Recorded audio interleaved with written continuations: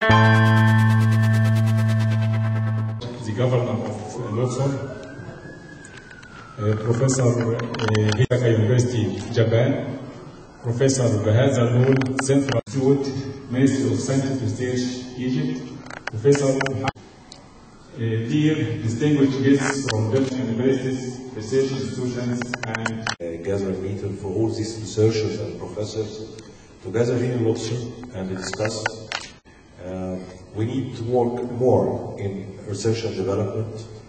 We need more for discussion.